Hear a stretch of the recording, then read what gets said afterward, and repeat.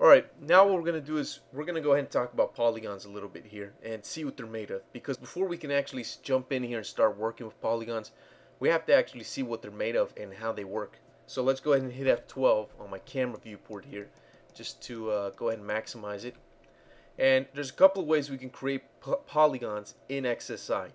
We can create them manually and sketch them out ourselves using our mouse cursor by pointing and clicking, or we can simply create pre-made polygonal objects and primitives. Well, let's look at the first option, then we'll talk about the latter. So let's go over here under Modify. Let's go to Polymesh, and the first tool you'll see is Add Edit Polygon tool, and the shortcut is the N key. And our cursor changes to kind of like a pencil or a crayon or whatever, and you can come in here and just sketch out and point and click, and when you're finished you can just hit the right mouse button and it'll keep you in the tool so you can create new polygons, or you can just end it. So let's just end it by hitting the right mouse button again, and there we go. We have created a polygon object. To see this a little bit better, let's go up here to wireframe and switch from wireframe to hidden line removal mode, and I'm gonna hit G on the keyboard to get rid of the grid. And actually, let's go ahead and switch to shaded view instead. Might be a little bit easier to see this. Okay, so here we have this polygon object that we just created by pointing and clicking. So what makes up polygon objects?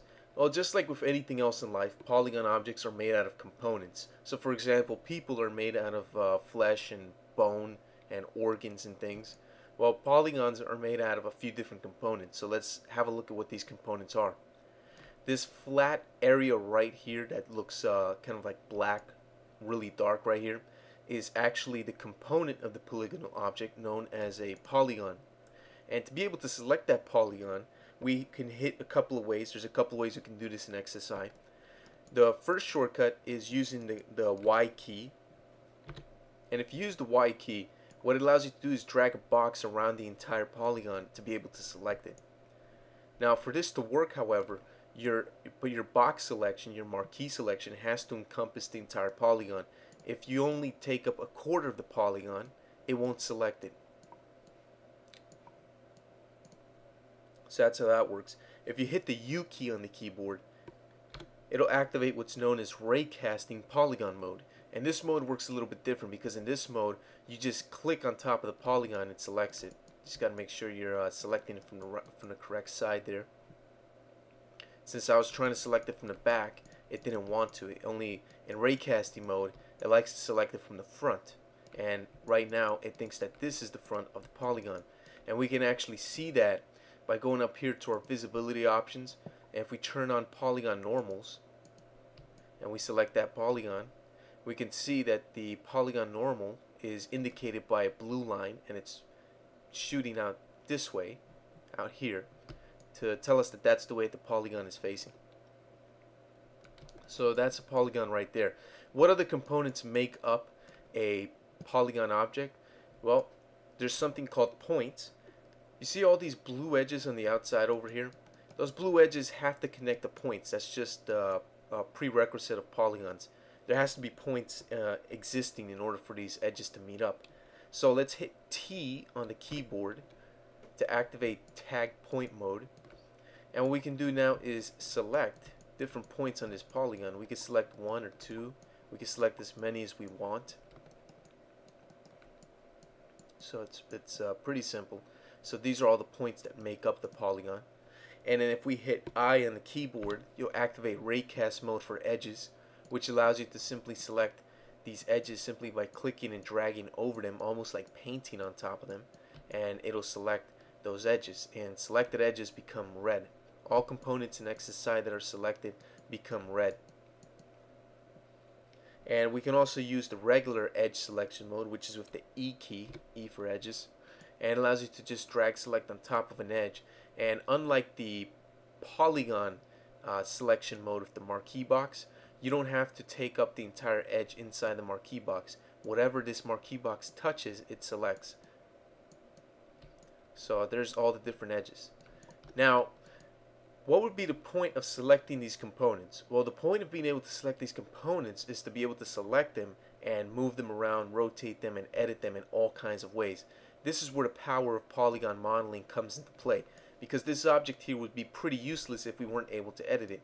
Fortunately, in XSI, the whole point of polygon modeling is to take something like this and edit it and turn this thing into pretty much any object we can possibly imagine, from a character to a car to a spaceship to an entire environment or a mountainside or anything we want.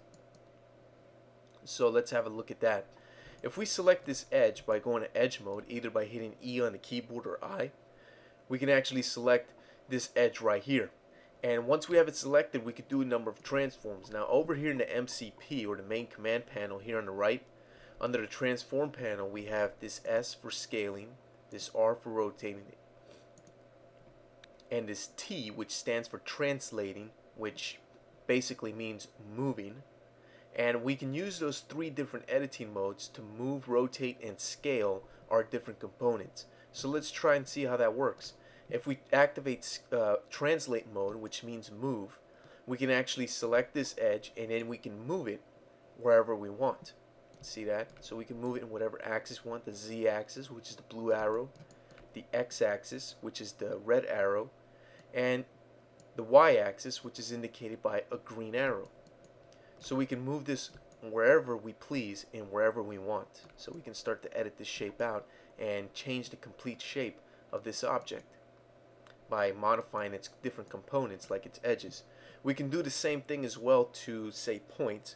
So we can go ahead and hit T on the keyboard, tag a couple of points here, then we can activate something like the rotate tool, this R over here, and we can start rotating these different points around and really start to change the shape of this object. We can also select the polygon itself. In this case, we only have one polygon, but we can take this polygon and we can, say, for example, activate the scale tool, and we can scale the size of this polygon and edit it any which way we want. So we can scale it, we can rotate it, and we can of course move it around. Now I recommend learning the shortcuts to move, scale, and rotate, which the shortcut for moving is V for Victor on your keyboard by default. I strongly recommend you use the default XSI keyboard commands, especially if you're new to XSI. To rotate, the shortcut is C for Charlie on the keyboard. And the shortcut to scale is X for X-ray on the keyboard. So those are pretty helpful shortcut keys to remember there. Okay, so that's how we can select the different components, and those are the different components of polygon objects, as well as how to modify them and edit them simply by doing three different types of edits: moving them, rotating them, and scaling them. So if we hit the space bar, we'll automatically jump back to object mode, so we select the object as a whole. And again, we could also take the object as a whole and we can rotate it, move it, and we can scale it. Alright, so let's grab this this object here. We don't need it anymore, so I'm going to hit delete on my keyboard to get rid of it, and it's gone. Now let's look at the second way of creating polygonal objects. The second way is by going up here to Get, Primitive, going down here to Polygon Mesh, and then you have here a whole bunch of different options, about a dozen different options here or more, for creating pre-made polygonal primitive objects. These are known in the 3D world as primitives. We have cones. We can create cubes, cylinders, discs, and from reading the list you can see the different objects we can create. So let's just go ahead and, for example, create a cube by clicking on cube, and XSI pulls up a cube primitive object automatically for us, so we don't have to build this object from scratch. We already have this six-sided cube object.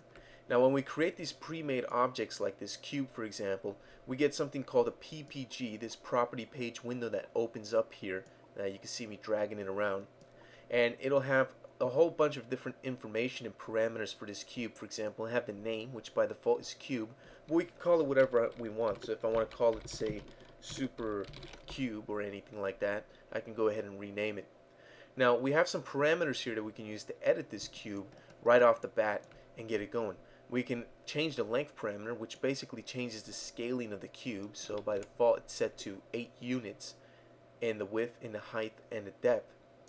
And we can actually change that to pretty much any number we want. And even when we reach the end of the slider, we can still overdrive this by going into the numerical field and typing in a higher number, like say 100, and it'll blow up to 100 units. So let me just put it back to the default. And we have a few different options here, like we could change the subdivision rule, but we're not going to talk about subdivisions now. And then we have down here our geometry options, which allows us to change the number of subdivisions in the U, the V, and the base. So the U is basically the width here, the V is the height, and the base is the depth.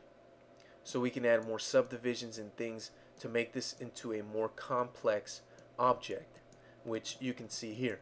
Now, because it's more complex now, I have more components to edit, which means that I can create more complex shapes out of this simple cube. So this cube can go from being a simple little cube that can be used to make the tabletop of a desk to suddenly creating complex characters with arms and tentacles and heads and teeth and everything. So this complexity gives us more leeway, more freedom to create more complex objects. And now that I have all these complex objects, I can go to say, I can hit U on my keyboard to switch to Raycasting mode here for polygons, and I can select multiple polygons and things and just come in here and start editing and moving these things around like this and totally changing the shape of this and making it look like something completely different from a cube. Now, one other thing that you want to keep in mind is that we can hit shift and enter, and when we hit shift and enter, we open up an info selection window, and this window gives us some information, some detailed information about our cube object here. Besides the name, it'll tell us what type of an object it is.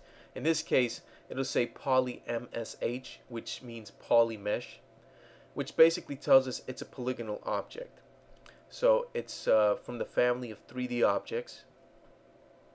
And then it'll tell us the components. This cube right now is comprised of 152 points, also known as vertices, 300 edges, and 150 faces. And when it says faces, it's referring to the individual polygons inside of this polygonal object. So basically each one of these little squares is a face. So you'll see that a lot. You'll see polygons referred to as faces. Sometimes you'll see points referred to as vertices. So keep that in mind. Points and vertices are the same thing, and faces and polygons are the same thing to each other. And then under polygons, it'll tell you what kind of polygons you have. So you can have triangles, you can have quads, which are quadrangles, and you can have something called n-gons, which are polygons that have more than 4 sides. So triangles are all the shapes that have 3 sides. So let me show you how that works. Let me hit OK over here to get out of that window. And what I'm going to do is, with this object selected, I'm going to go ahead and I'm going to go to Modify, Polymesh. I'm going to go to Add Edge Tool. And when this point right here turns red and highlights, I'm going to click once. Then I'm going to go down to this point. When it highlights, I'm going to click again. And that's going to form a couple of triangles, because you can see, if I go to Polygon mode by hitting U on the keyboard, I have a triangle here. This is comprised of 3 sides. See, here's 1, 2, and 3. It's a 3-sided polygon, which automatically makes it a triangle. That's why it has 3 sides. It's called a triangle. So when I select this object and I hit Shift Enter, now you'll see that it'll tell me from the polygons that I have 2 triangles, 149 quadrangles, quads for short, basically 149 4-sided polygons, and I have 0 polygons with 5 or more points, also known as n-gons. So that's kind of important to know and to be aware of. Alright, so right here it's telling me if it breaks down everything to triangles, there's actually 300 triangles in this, and I know it can be kind of confusing. What this is basically saying is that at the most basic form, this thing is actually comprised of 300 triangles. If you break everything down to the lowest possible size polygon, which is a triangle, because you can't have a polygon that's less than 3 sides, it's impossible. So basically all these objects can be broken down to basically a minimum of 300 triangles. And why would it say this? Well, it's important to know because if you're working with something like real-time graphics, like video game development, a lot of game engines won't count n-gons, they won't count quads, they'll only count triangles. Now, not all game engines do this, but a lot of them do, at least most of the ones I've worked with do. So being able to quickly see the number of triangles is very important because you can say, okay, our game engine requires that our character have a max triangle count of say 2,000 or 5,000 triangles for the first level of detail version of the character, of the main character of the game. So you can quickly see here, okay, I'm at 300 triangles, so I still have some I still have a whole bunch of triangles that I can get to before I get to 5,000. This will also tell you some other information like the volume, the surface area, and a whole bunch of other stuff. So let's hit OK to get out of that. So that's basically real quick in a nutshell what a polygon is, what a polygonal object is, what makes up a polygonal object, what components make up a polygonal object, and how to check some information on it, and how to go ahead and select the different components and edit them around a little bit. So I'm going to end this video here, and I'm not even going to save this out or anything. This was just to get this point across to you. And in the next video, we're going to start talking about how to edit this stuff and the basics of editing and what menus and little context menus we can use to edit things quickly and easily.